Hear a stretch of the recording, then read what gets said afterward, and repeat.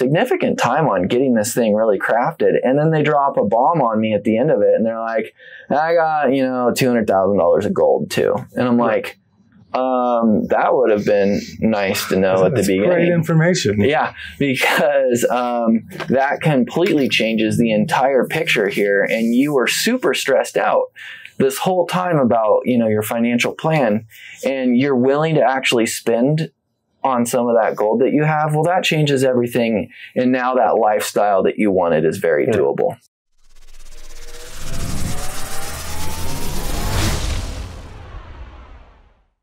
What's going on, everybody? This is Matt Dixon, and with me in studio today for the True Wealth Radio Show is Justin Bruggeman. Justin, wow, this is what, a 3-part series now? 3 weeks in a row. Yeah, so we are on a roll. We've been going over a lot of really good material, and we've got more of that good material for you today. Justin, talk to me a little bit about what's on the agenda for today's show. What can listeners kind of expect? Yeah, we're going to talk about the pros of having a financial plan and what is included in a financial plan. I think that's a really important thing for us to talk about, because a lot of the times when I'm fielding a phone call from someone who is just inquiring to the firm, you know, they have a lot of questions and they don't necessarily know how to ask those, because they don't really know what it is they're looking for, because they don't really know what goes into a retirement plan. And so you get a lot of comments like, you know, I have some assets like in my retirement account, and I've got some savings, but, you know, I'm 6 years away from where I think I might be able to retire, but I don't know if I can retire. Can I retire? I need answers to these questions.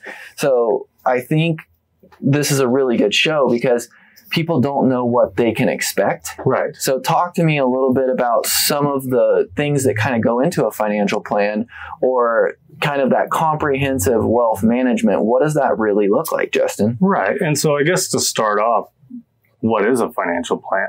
So we're even going to go to the actual definition, because it can be interpreted a lot of different ways. But the process of assessing the current financial situation and future goals and how to achieve them. I think that's a big one, the future goals part, because a lot of the time, you know, people are just looking at what do I have and is that good enough? But they're not looking at what is it that I actually want to achieve, not what is it that I feel like I just have to achieve.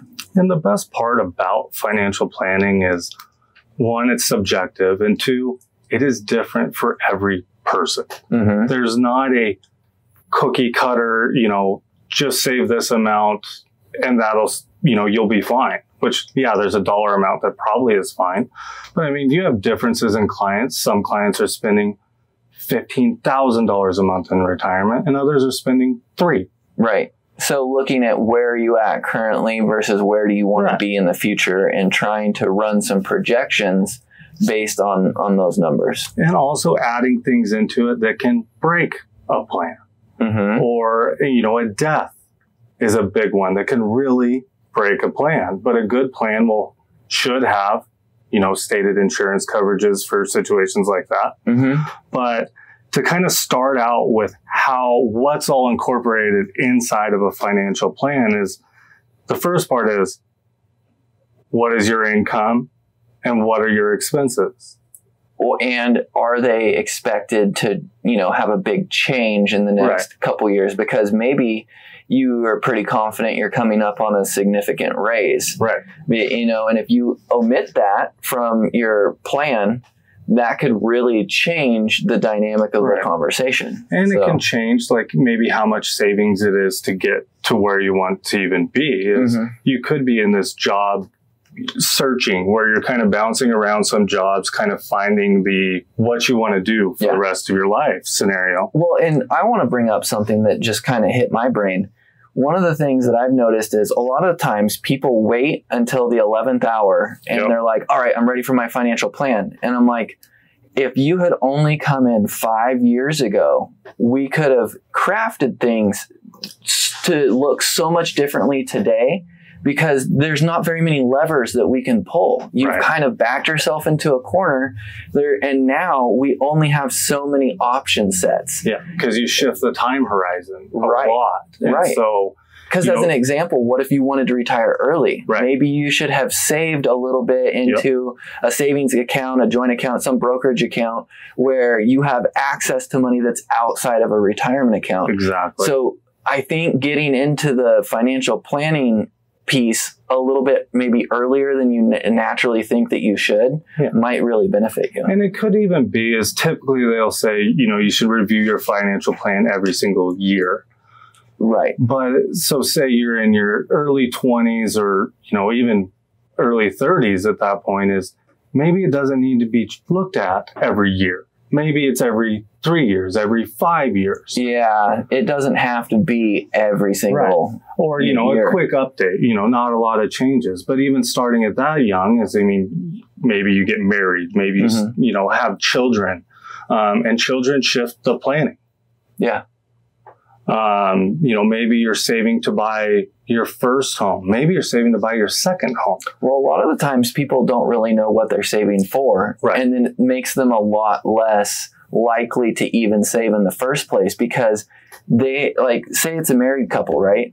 Have you actually sat down face to face with your spouse and said, what is it that we want our lives to look like in 5 years? Because if you look at each other cross-eyed, why would you even be saving in the first place? Because you don't have a plan, right? So I think setting a financial goal is a really, really big piece. Yes. And you don't have to start with anything exotic. For a lot of people, honestly, it's as simple as, hey, we don't have 6 months of our income saved up. We don't have a nest egg.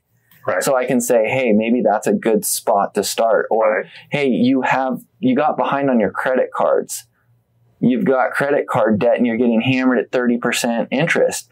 Pick that and make that the goal, but at least have a goal, right? And I think that's where a lot of people fall short. They don't have short-term goals. They don't have long-term goals. And so where's the money going and what's it doing? There's not really a use case or a purpose for those assets. Yeah, because there's a lot of baby steps involved in it. Yeah. It may not be as, if you're swimming in some debt, and you don't have an established emergency fund, you don't need a financial plan. You need to accomplish those goals first, then graduate, to the planning aspect, because it's also, you run the risk of too much information where people will just be in paralysis, I guess, as you just do nothing. Yep. And so establishing those goals are very important. But, when it starts with, the income, the expenses, any assets you have versus the liabilities you have to get your net worth. Well, and I'll challenge the person that already has the net worth, right? Because how many times have you ran into the person and they have a lot of assets or they have a considerable estate, and then they walk in and they're like, I'm just saving, I'm going hard at it, and they're doing wonderful, right? They're knocking it out of the park. But then when you ask them, well, why did you save all this money? Right. They look at you cross-eyed and they're like, well, I don't know. And I don't know what I'm going to do with it. And I don't know when I want to retire. And they've never thought about it. They just put their nose to the grindstone and they just hammer. And then they never stop to smell the roses along the way or do any of the fun stuff, or, they don't know what it's for. Yeah. And then you can wind up 75, 80 years old one day and you're like, you've really slowed down and you're like, well, gosh darn it, I wish I would have done something back when I was 65 or 60 years old. But time flies by, and if we don't stop to analyze this stuff, it'll go by in a hurry. Well, and what is the most common thing you hear when, even when we have clients come in and we're doing, planning, is, I should have came in earlier. Oh, yeah. Should have started earlier. Yeah. Because it's harder to play catch up. Right. And if they had just contributed an extra $200 a month. Yeah, it could make a drastic difference. Right. Or, maybe they had this sounds kind of weird. Maybe they almost over contributed to their retirement accounts and they have no money on hand. Yeah. And so it's all wrapped up into something that they can't touch. Yeah, they don't have access to. Without penalties or something. So there's so many different little tiny areas or like little rabbit trails that you can go down and you end up in kind of a bad spot and you're like, well, I just didn't know. And that whole ignorance is bliss doesn't really apply to your finances. Ignorance is not bliss. And what I've noticed that works the best and I think is the most important is scheduling those goals. And stating what they are in short term and long term. Right. Because if your only goal is, I want to have $2 million in retirement assets when I'm 65, that's great. And that'll get you there. But you're missing everything else in between where, you know, maybe it is, I don't have a home. So you didn't save the way you're supposed to do, should have, you know, and you're renting for 30 years when that money could have been used to some of that money that's appreciating. And then having the balance of short and long term is have some within 1 year goal. Have 2 year, 5 year, 10-year goals, and then have a retirement. Well, and I hate to say it, but a lot of people look at this and they're like, I just talked to this one guy this one time and he said to kind of do this. And so I do it. I'm like, do you know what you're in? Right? Like, do you know what type of retirement account you even have? And is that beneficial for your unique tax situation, right? Because maybe you don't need the tax savings today.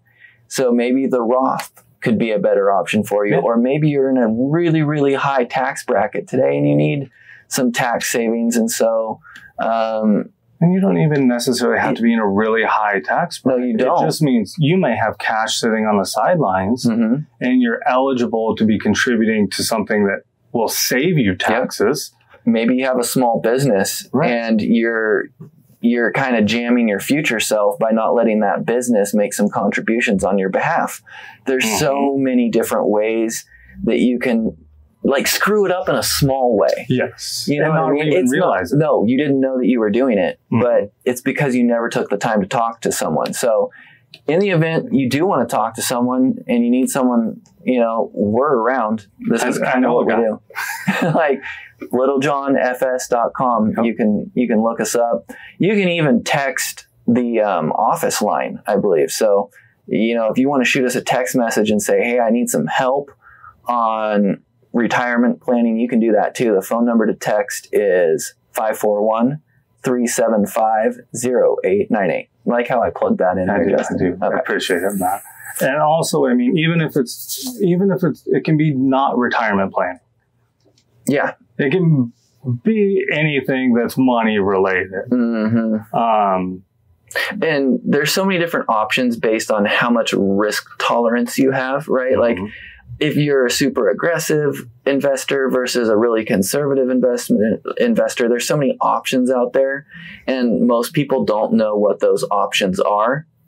You talk to someone, right? Like it's not as intimidating, I think, as you would assume that it is. Right. Like I can't tell you how many times I've had someone call. They're not a good fit for what we're doing, but I've been able to have a 40-minute conversation with them on the phone. I'm not charging them for that. And I'm just giving them all the information that they need in order to go make the right move for them. And then sometimes people call thinking that they don't need our services at all. And they just have a question. And then we get to talking and they're like, whoa, like that's kind of above what I'm comfortable doing. Do you mind just doing it for us?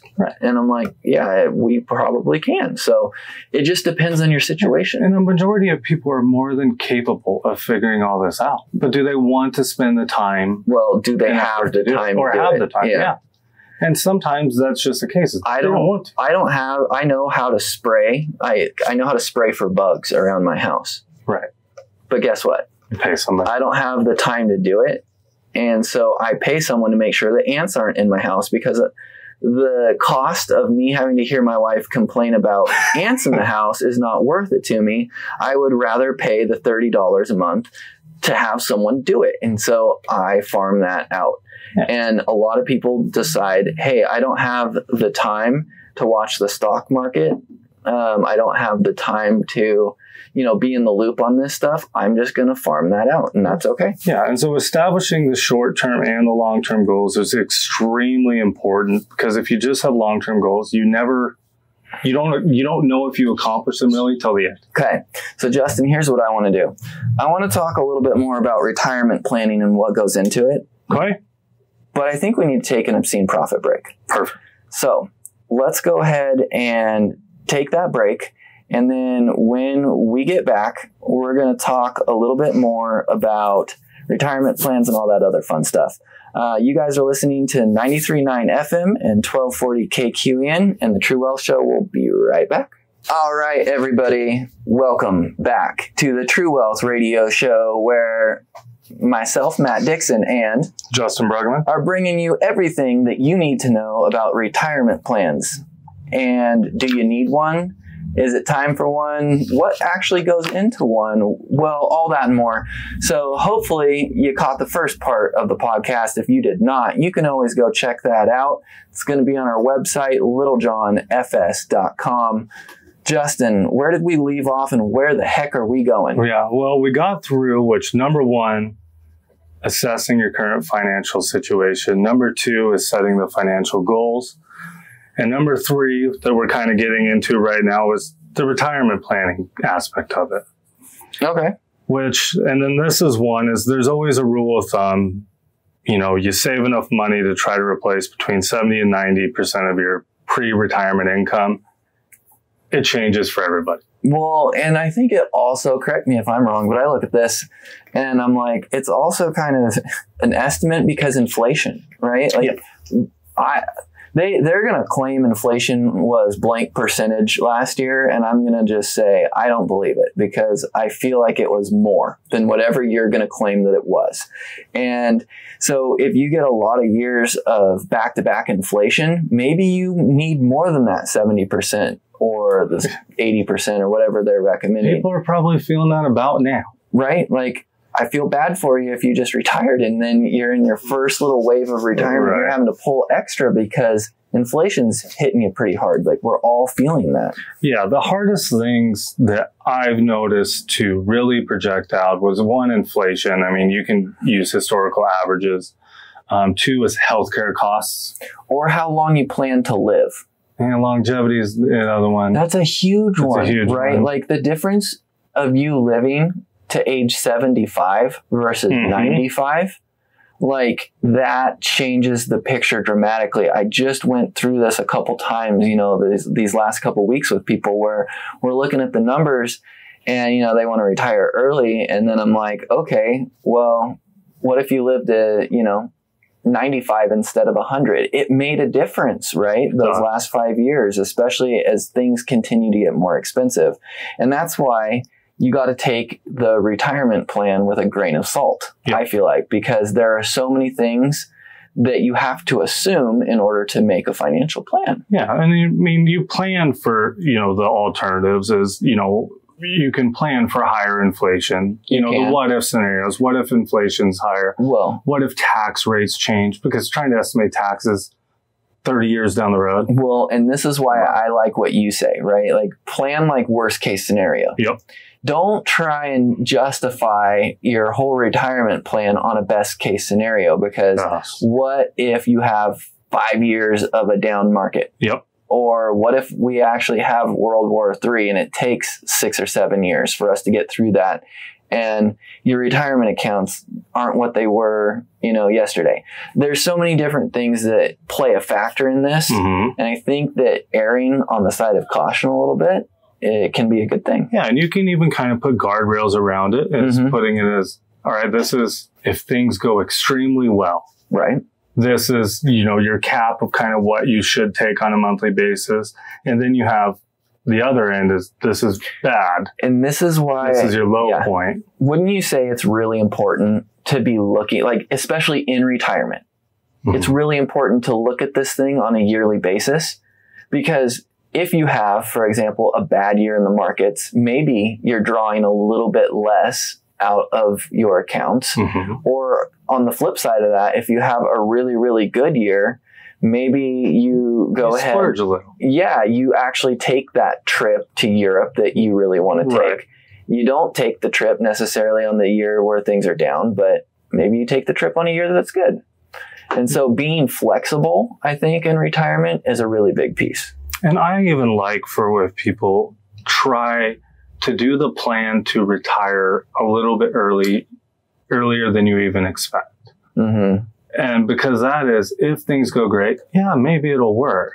But then if you're just planning for that one point and you don't get there, mm-hmm. then you can just be, mortified and just defeated. And so that's never a good thing either. Well, so it's like, I want to retire at 50, 55 would be great. But if I have to, 60, 65. Yep. Why not? And what about, there's also the potential sometimes for, even though you have officially retired, maybe you do some part-time job mm-hmm. that you love and it's your passion and it keeps you active out in the community. Yeah. It makes you a little bit of income, and then you're not stressing that retirement account as much, or maybe you're not depending on that Social Security as much as you were before. That can be an alternative too. And so depending on your unique circumstances and what you're willing to do or what you want your life to look like, it can make a big difference, because some people, what you want your life to look like, they're like, hey, I just want to garden. I just want to stay home. I don't want to travel. I just want to hang out at the garden. I want to have my grandkids over.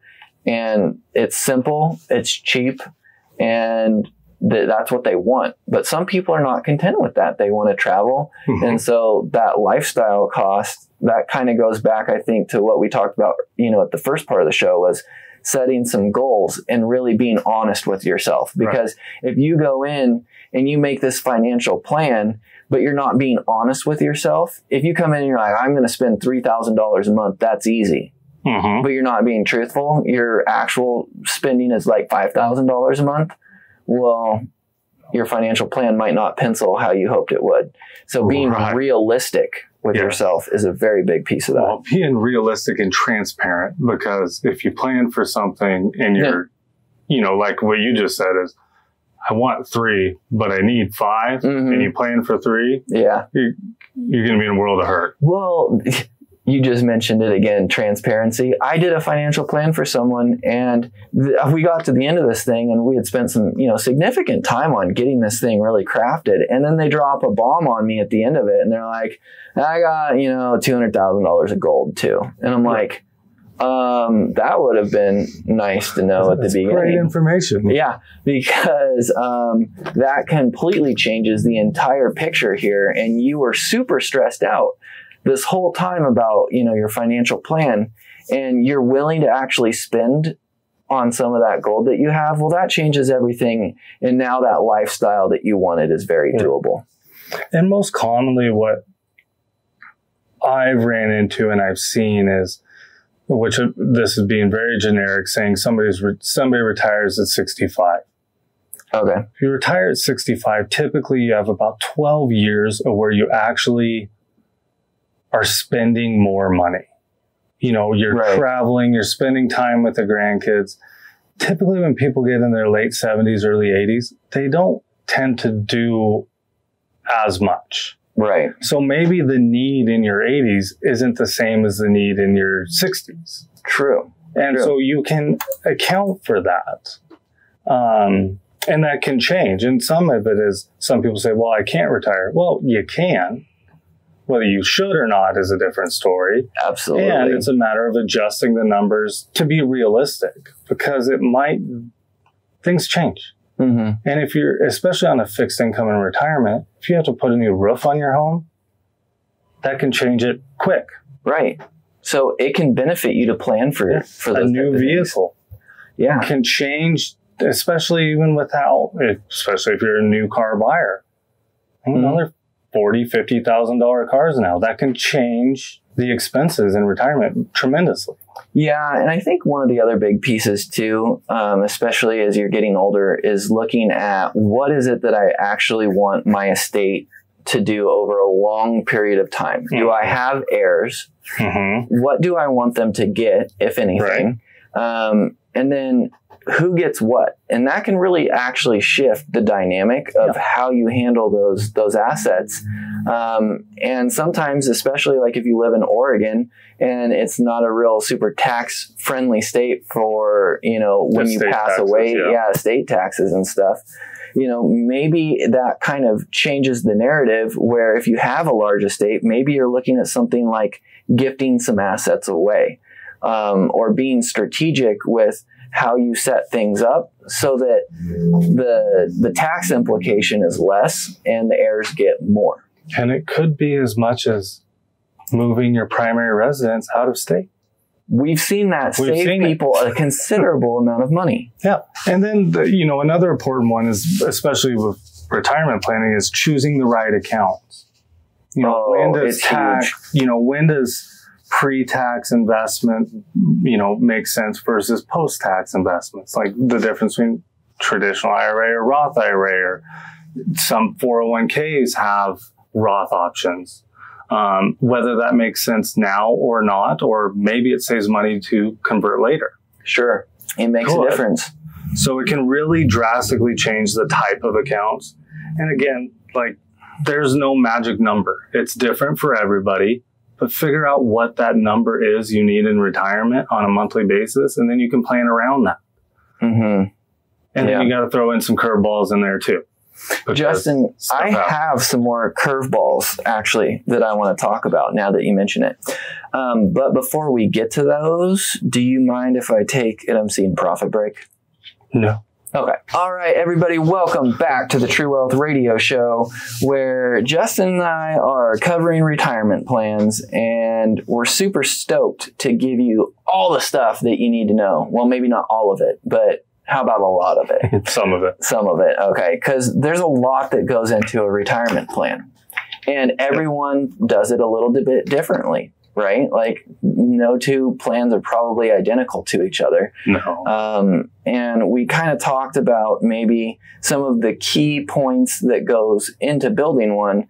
But Justin, when we were heading into the break there, we were starting to get into talking a little bit about kind of the strategy portion of this thing, looking at your risk and how often do we need to kind of go over things. Do you want to kind of continue talking about that a little bit for us? Yeah. So the investments, well, it also depends on what the goals are. Mm-hmm. So, time horizon is a big thing with regards to investment strategy. Yeah. So depending on what those goals are and what your time horizon is, it may shift how much risk you're willing to take. Because, if you have a 30-year time horizon where you don't even have access, like in a retirement plan, you may be more risky with those assets than saving up to purchase a home. Okay. And so it can drastically shift. But people have typically a risk tolerance. How much risk they are willing to take. And it does not necessarily mean that is for every single account. It's for the blend of everything to kind of stay within a risk tolerance. Okay. Depending. Yeah. And then, asset allocation, diversifying assets, having some stocks, some bonds, and maybe some real estate involved can be preferred, I guess that would be. Yeah, if you have the ability to have assets strung out over different areas, it goes back to that comment I think I made earlier about all the different levers that you can pull. Mm-hmm. It's like, well, if you have a bunch of money in your retirement account, but you're 45 years old, right? And you need $100,000 because whatever. But if you had maybe a rental property that you had equity in and you're like, I have to get to this money and I didn't expect to have to spend $100,000. Okay, I'm going to let this piece of real estate go. And now I have access to the money that I needed. And then you didn't have to deal with the penalties around that retirement account that you had. So like you said, it's really beneficial to, if you can, have money in different places so that you can be a little bit more liquid and on your feet. Yeah. And then there's people that are, they like to have a lot of the money in stocks, bonds, those assets. And then there's other people that really like their money in real estate. And they may be over concentrated in real estate, but that's what they know. Sure. And there's nothing wrong with that at all. It's just understanding that the risks that come along with either one. Yeah. And access, a lot of time when people want to retire early, can be problematic because of the 59.5 rule for IRAs, where you can't access the money without penalty. Some 401ks have different rules in them that if you're 55 and retired, you have access. But for the majority of it, as a blanket statement, I guess you could say 59.5 is kind of the ballpark to be able to access retirement funds. Mm-hmm. And so retiring earlier than that takes strategy. Right. And here's the thing I think a lot of people don't think about is, what if you're not going to be taking your Social Security until, I mean, maybe you even take it early. You take it at 62. Yeah. What are you going to do for roughly those 2 years in between where you don't have Social Security paying you? And you're no longer contributing to Social Security too. Exactly. Which can change the numbers a little bit too. Well, and sometimes people really need to wait till full retirement age in order to start drawing on their Social Security because they are really dependent on the income, right? Like some people, it doesn't matter. They're like, hey, I've got all these pensions over here. That's enough income to meet my needs, to pay the bills. And then the other stuff is the fluff. But not all people are like that. Sometimes you are income dependent. And that's why it's really important to look at the whole thing and say, wait a minute, let's be tactical about how we do this. Right. And, longevity is another one that with Social Security that is a big difference. Yeah, like your health is shot. Yes. It's like, well, maybe it's okay to take it early. Yeah. But because it may make sense. Maybe everyone in your family has lived to 110 and you're like, well, maybe let's delay this till 70. I don't know. Yeah. But I think you're right. The strategy there is really important. One thing that I look at and say is also really important is insurance, right? Very because now, does everyone need it? And that's not what I'm saying. But I'm saying in certain circumstances, insurance plays a huge role, especially health insurance. It's one we don't talk about a whole lot.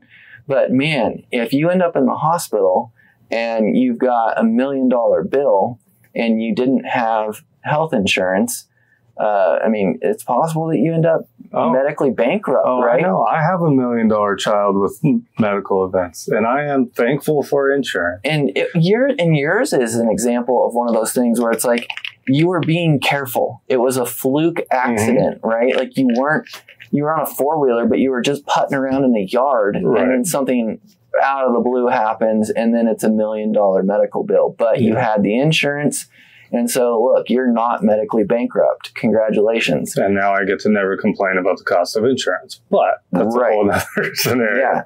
Yeah. But, health insurance is just one piece of the mix. You also got to look at life insurance, right? I look at this personally, and I look at my own situation, and I'm like, okay, I know what our bills are. I know I have a child, and I just know my family dynamic. And I'm like, if something happens to me, and I'm out of the equation, that's a really big income hit for my wife. And that completely would change the way that, she's able to raise our child. And I look at that and I'm like, I need to have adequate life insurance because in the event that something happens to me, I want to make sure that not only is my wife taken care of, but my kid is taken care of, and not just taken care of, but I want her to be able to mourn me being gone. I don't want her to have to go to work, right? Like I want her to be able to just stay home, be a mom, raise the child, and not have to worry about money. Yeah. So I'm willing to pay that extra amount to make sure that she's taken care of, that the kid is taken care of. And it doesn't have to be forever, right? Like he needs to just be able to be old enough to be out of the house. So realistically, he needs to be, they both need to be kind of covered and taken care of until he's 18 or 20 years old and he's out kind of doing his thing. Maybe she wants to go back to work or do something, or maybe she wants to go back to work even sooner. I just want her to have the flexibility to do whatever she feels like is best and not have to let money make the decision for her. Yeah. I mean, me and you, we both have life insurance. Yeah. It's not enough life insurance for my wife to be financially set for the rest of her life. That's not the point of it. the point of it is, pay off, debts and things we have, and then give her the ability to live and take care of the children. You don't want her to have to worry about a mortgage or a car payment, or any of that stuff. Yeah. And there's a lot of life insurance is great in a lot of different ways, and it can do a lot of cool things. Is even having, you can use life insurance for business reasons. So say, you're a partner in a company and one of the owners passes away. You can have a policy on them to be able to, say, purchase the rest of the company to own it outright. And then differences in like pensions with survivorship benefits. The difference in the pension may be cheaper to just go buy a 20-year term policy to cover if something happens to you. Because if you're alive, it's still going to pay. So, and then there's just kind of math and figuring out if that cost makes sense. So life insurance is awesome. And it can be used in a lot of different ways strategically. Because there is no blanket. It's like everybody needs a 20-year term policy when they hit 20 years old. No. That's not necessarily true. Well, and here's the other thing to think about too. Maybe you don't have a wife and a kid. Maybe it's just you. And you're like, you know what? No one's really depending on this income. I don't need the life insurance. Or maybe you don't have anyone that's dependent on you, but in the event that you die, you want to leave something behind to someone that you love. Or maybe it's you have enough assets where there's no need. That's true too. Yeah, you're sitting on $10 million. Maybe you don't need a $500,000 life insurance policy.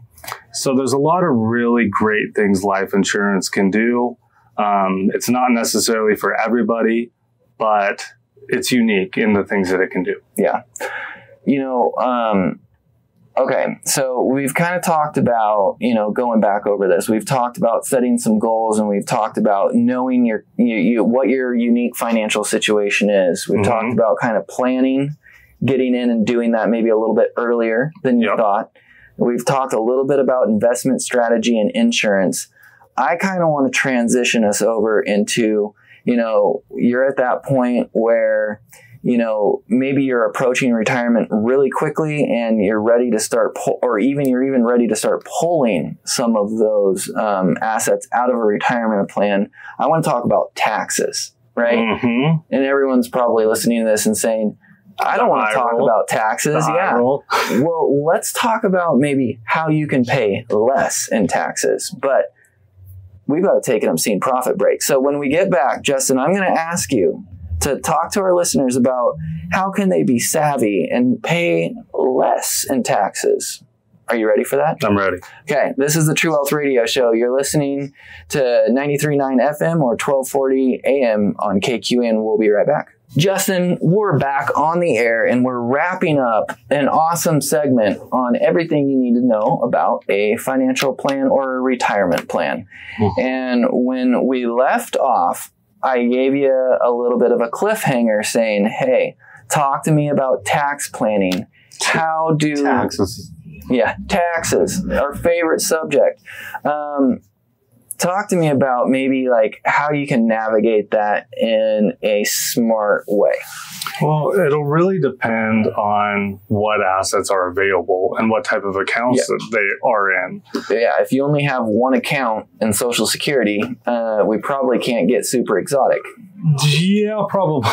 Maybe, depending.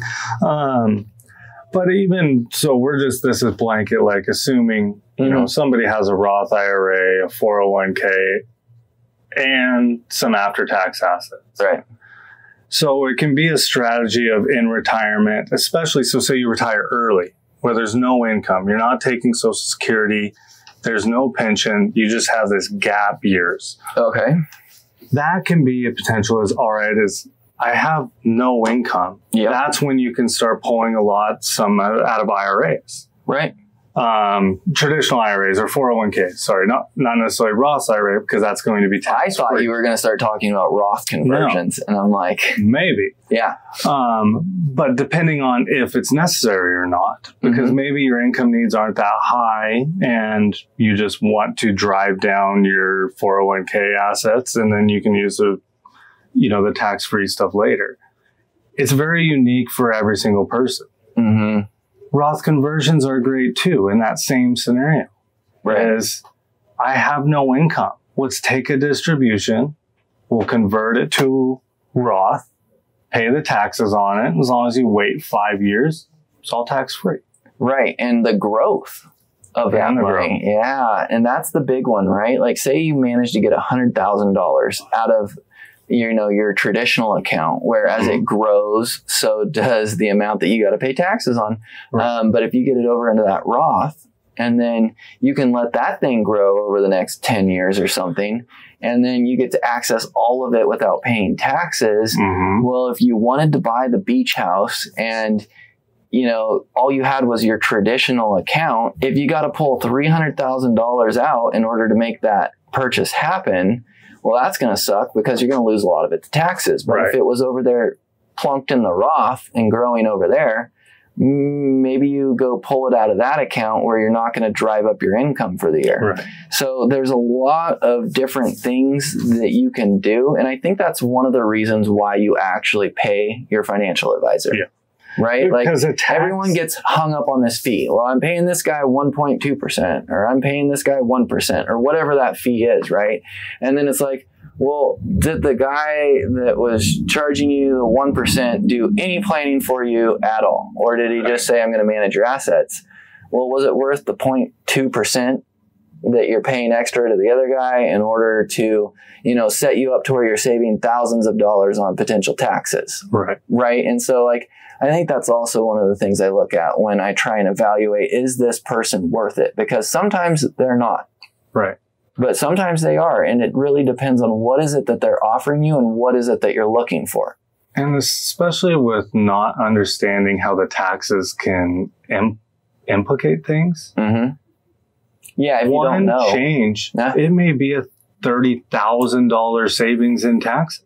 Or maybe your estate was in bad order, and because you didn't have a trust and everything was set up or not set up at all, maybe you were going to pay the state an extra $100,000 in estate taxes just because you were never pushed or prompted to take care of your estate. So there's a million different ways that you can, pay more than you necessarily should in either taxes or whatever, penalties. There's a bunch of ways that you can kind of go down the wrong path. Estate planning is another big one, and even the most important part of an estate plan to me, to you personally, is updating beneficiaries.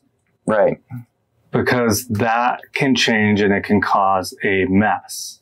It can. And so you can update your beneficiaries at any time. So if you're not sure, please go and check. Because, things happen, families change, the dynamics of family change, and you want things to go where you want them to go. Yeah, that's just a big piece of the thing, is making sure that, your estate is honored the way that you want it to be honored. And there are ways that, you can set things up to where, you feel good about how you've done it and what the plan is. And it takes a lot of stress off of people when they know that things are in order. So there's that.